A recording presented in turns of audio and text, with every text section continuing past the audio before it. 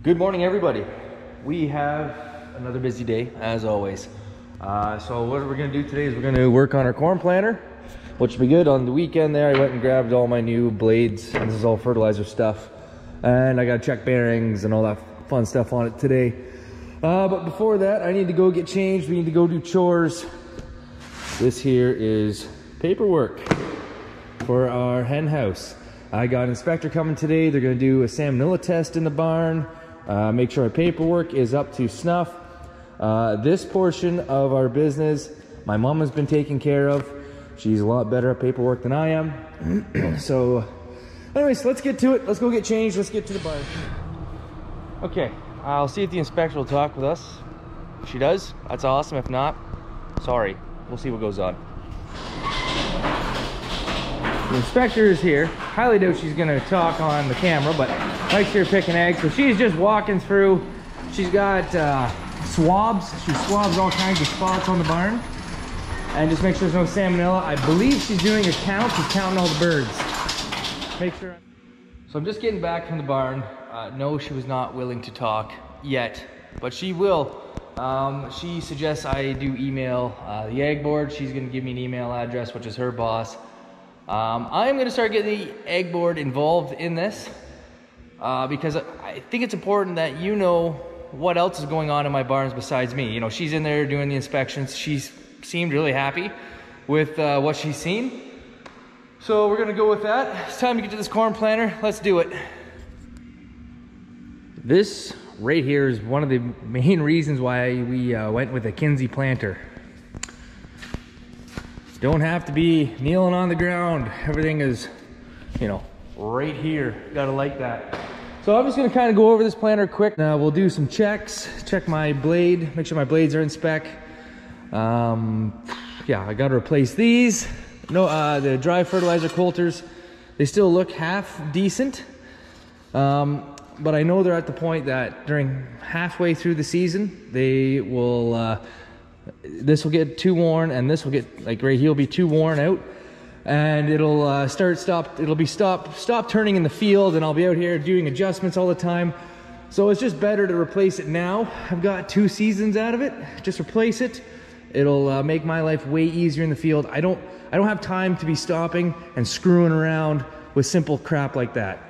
So anyways, let's get going over here. So obviously I got my liquid fertilizer coulter. I got my dry fertilizer coulter. Then we got the shark teeth. And we got no-till coulter right here. Then you got your disc openers. I got the Dawn closing wheel with the stock rubber closing wheel with the drag chain. This seems to be working really good. Over the years, I've just been YouTubing the crap out of different way people have their planters set up. And this seems to be working for me. This is what I like so far. Of course, now there's all the hydraulic downforce. We even got some hydraulic furrow force now, I think they call it. I've been watching some people put on that kind of stuff. And maybe the day when I go to a different planter, I will go with that kind of system. But this is a basic planter.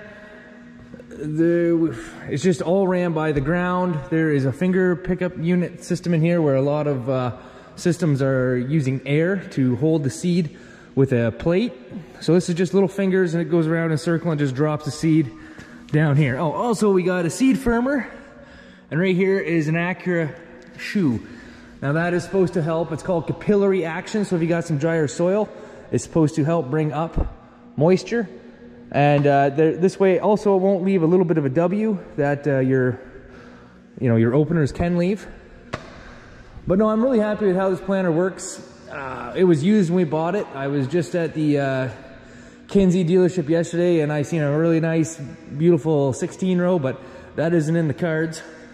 But yeah, maybe one day we'll go to hydraulic downforce and furrow force and, you know, high speed stuff. But at this point in my life, this is definitely going to work. And I will always stick with the kinze. I probably won't ever go much bigger than a 16 row. This is a 12 row. Just because 16 row, you can still get the dry fertilizer boxes. I like dry fertilizer, and I like my liquid as well. For what I'm doing, it's working in my program. So anyways, let's get to it. got a few things to go over.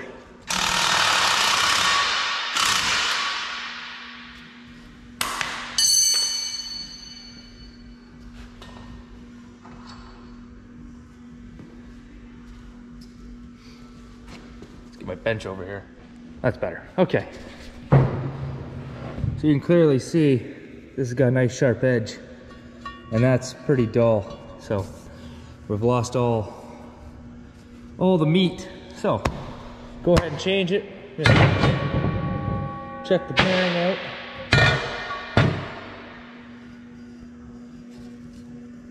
Bearing still feels really good. So let's pop these bolts out, put the new blade on.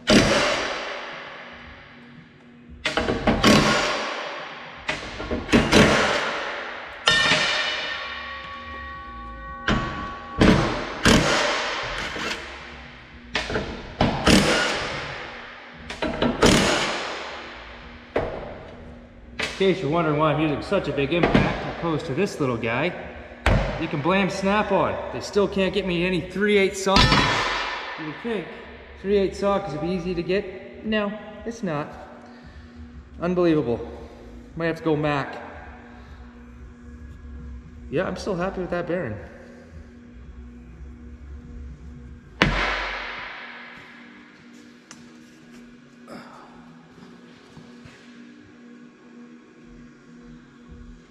I mean, seriously, I could just go to Canadian Tire and get 3/8 sockets, but there really is a difference. There's a lot of things I'll use that from Canadian Tire, Mastercraft, but 3/8 sockets from Snap-on are really good. They get into weird spots. But I've only been waiting since January. Not even a word of a lie. Unbelievable. COVID.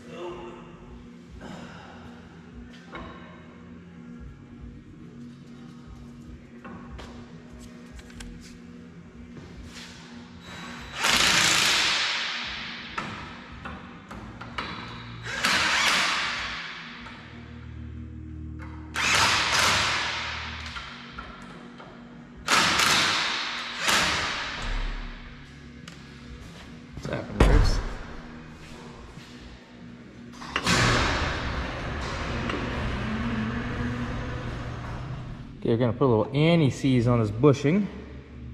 So when I take it off next time, it's not seized. I can see I did it last time and it just fell out of there, so that was nice.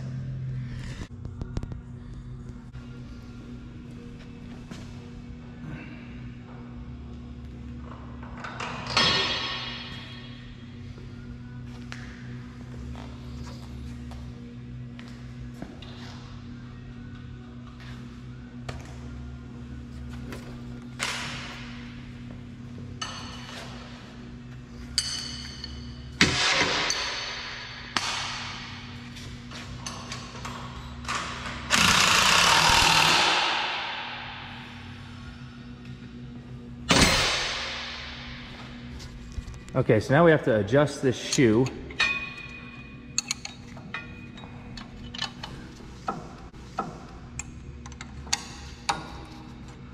So the top does the bottom.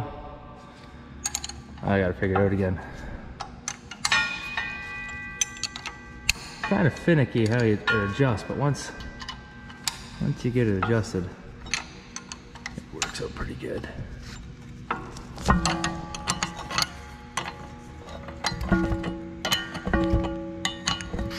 Let me get her a little closer. So you see we have a little gap in there. The top will force that down. And actually you would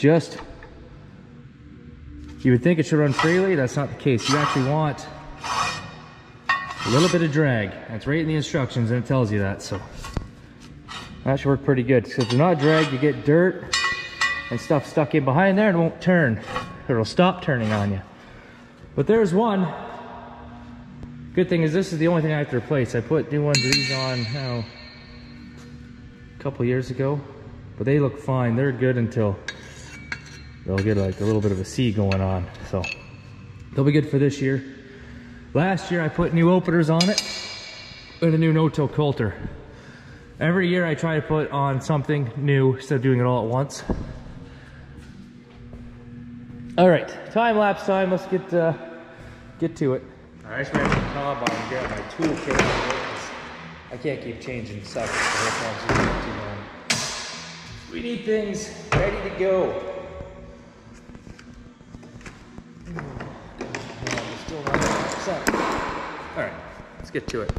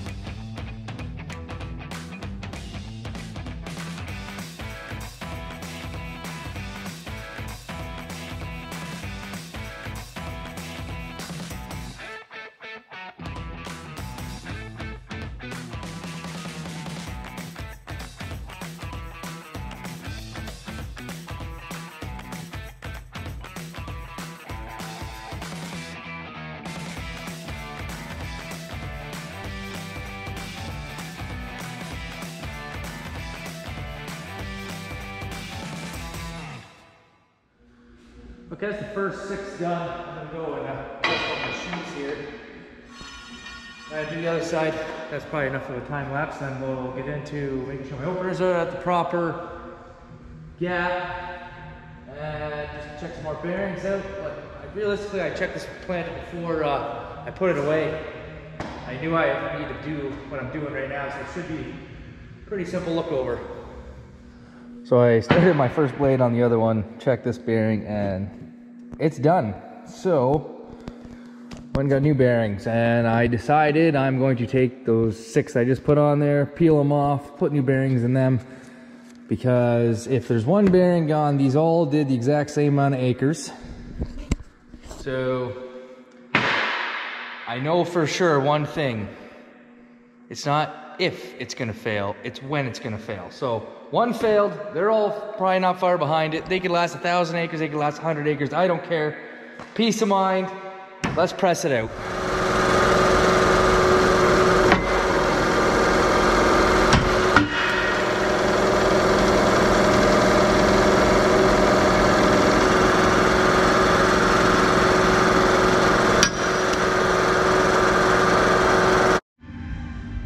So obviously when you're pressing a bearing back in, you shouldn't be pressing on the center because you'll be putting pressure on the balls. So this is the old bearing.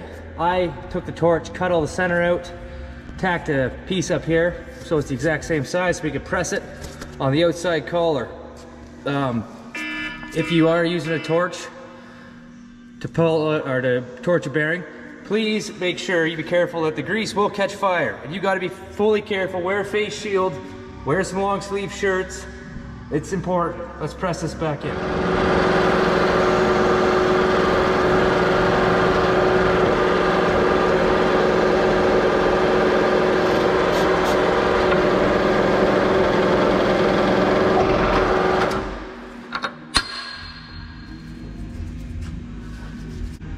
Fantastic. 1 to 12 done now. All right, now I'm just gonna go and do them all. You get the point.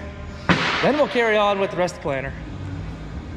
So while I'm putting new bearings into blades I've already done, Owen and Wes have been making feed. They've been in the pull-up barn, which obviously the flock just went out of. They're just make sure the feed's out of the feeders. It's got to get blown out, you know, that way if there's no food in there, rodents don't seem to want to go in there when there's no birds. So it's important to keep up on that. Anyways, he's back in here now. He's gonna grease the planter. So here we go.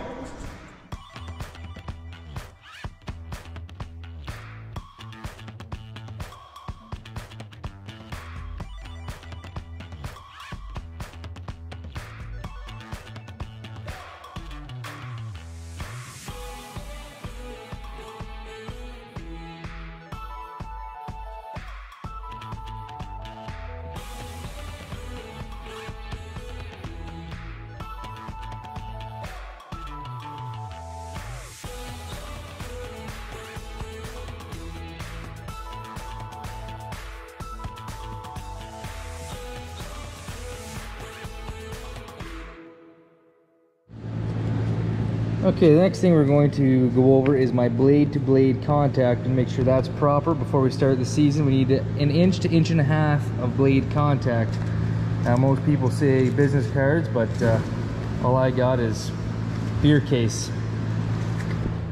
So we got our pieces of cardboard in there. We're just going to measure. We're good on that one. We'll just do the rest of them.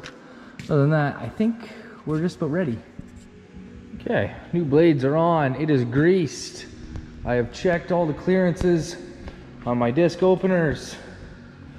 I have oiled all the chains. I just like to use a Polaris, well, it's just Polaris chain lube for bikes. It could be Yamaha, I don't really care. Any ATV lubricant that's not supposed to be too sticky for dirt and all that stuff seems to work well for myself. Anyways, it's good to go. So with this planter, I guess the last thing I gotta do, make sure I got enough cotter keys. Go through my toolbox, make sure I got tools. I need to put the liquid on the 3-point hitch here. For this planter, you can't just put a 3-point hitch. I had to make an extension so we can turn without hitting this piece. Also, there's 2 types of tongues for a kinze planter. There's a T tongue and an I tongue, I think, or something like that. Anyways, this was set up so you could have inner plant. So I ended up cutting this all apart, putting this piece, narrowing it up so we could put our coulters here to have clearance. Okay, so the very last thing I'm going to do here is I'm going to check tire pressure of the corn planter, and I write it all down on the rims what pressures are. The pressure on the outside tires are different than the center tires.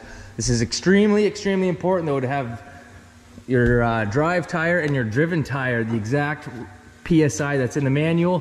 50 PSI for the little guy. I just said 40 down here. This is what controls your seed population and your fertilizer population. So when they design this planter, these tire pressures really mean something. So we're gonna go ahead, put pressure in there, double check the tractor, fold this baby up, get it out of here, get the air seeder in. Oh, sorry. We are going to put the liquid on this. We're going to get 100% hooked up, field ready, pointed in the right direction, because it's coming fast. I mean, I'm still not too much in a hurry. I don't even have seed yet. I just called everybody today. Seed's going to start coming today, tomorrow. We still need our chemical for spraying. Anyways, let's get to it.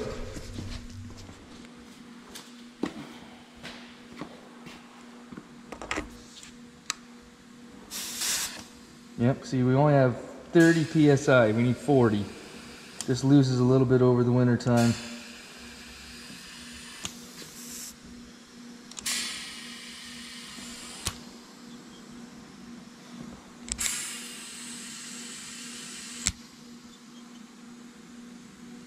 A little more. Perfect. Change of plans. Excavator showed up. Sorry. Excavator showed up to pull that big stump out.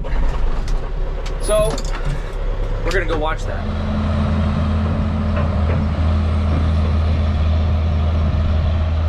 That's still just a baby one. There's the big one.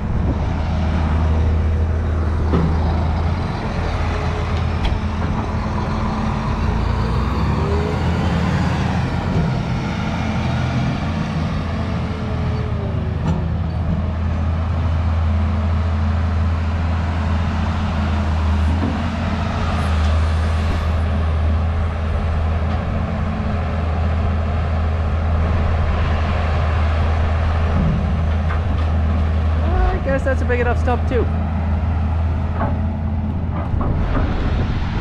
So we're just gonna move this into our bush out of the way.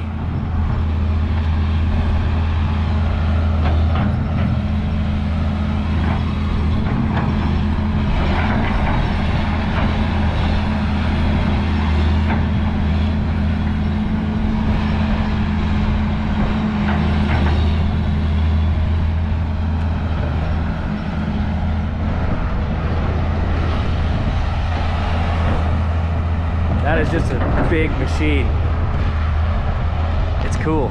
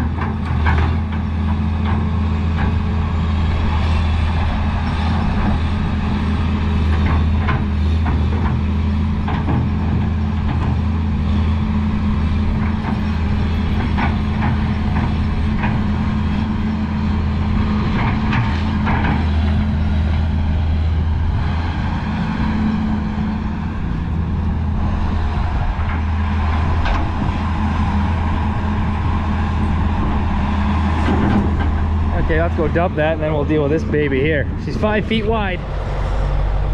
Yeah, well they're moving stumps. I'm just kind of cleaning up a few sticks that are sitting on the top of the field here. And then we'll scoop this pile of shrapnel up and dump it too.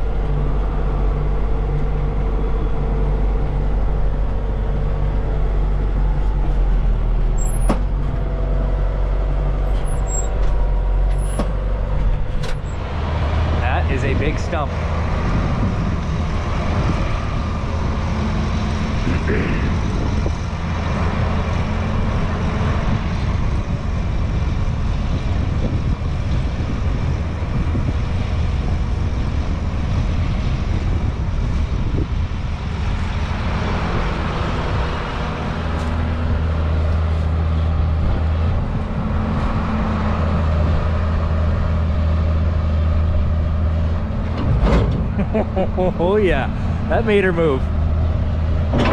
Cool. Okay, so now we just got a few piles of sticks to keep hauling to the bush. And all this topsoil he's gonna spread out, make it all nice and smooth again. We'll be able to farm this. That's pretty sweet.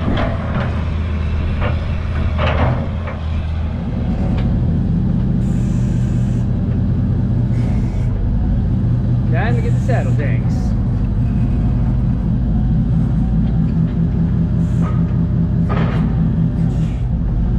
Wood. Right there. Okay.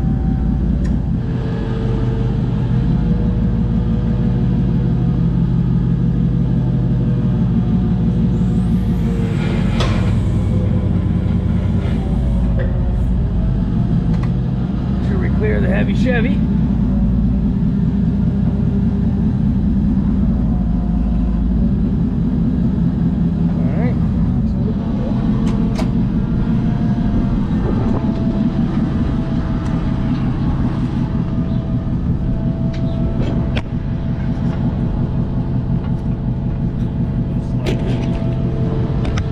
Oh yeah, they're tough. Got him.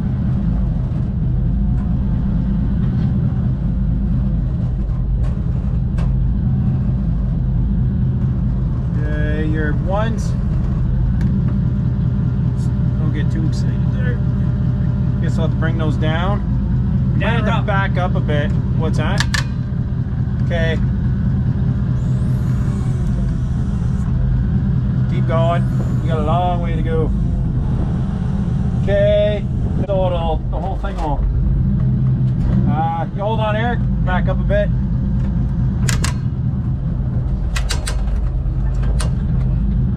Keep backing up.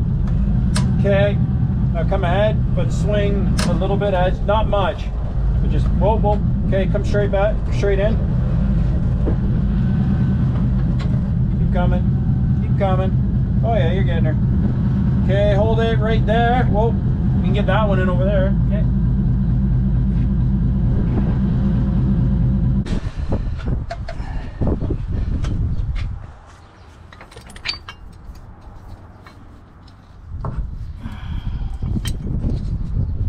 This is why we only hook it up once a year.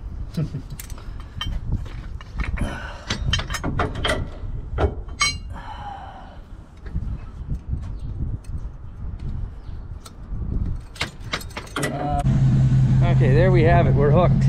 We're safety pinned. Now, most times I do this when the planter's not hooked up. But to be honest with you, it was way easier to hook up the planter and use the forklift to put this on. Now, there's definitely other options, like 360 yield threatens to make that really nice unit to go right here for 7000 series tractors, but they haven't yet. So I ended up making this. This is what's working for me. There's probably better systems out there, but I'm happy with it.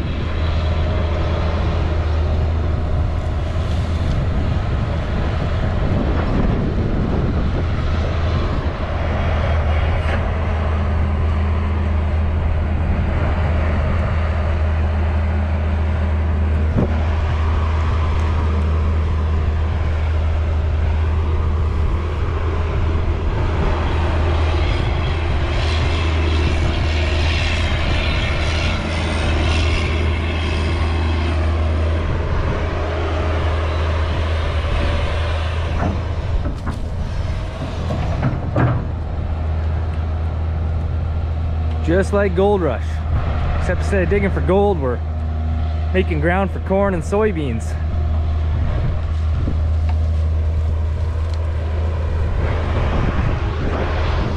Okay, that's all I got for you guys today. We'll finish up the corn player tomorrow. Have a good night. Make sure you like and subscribe. Peace.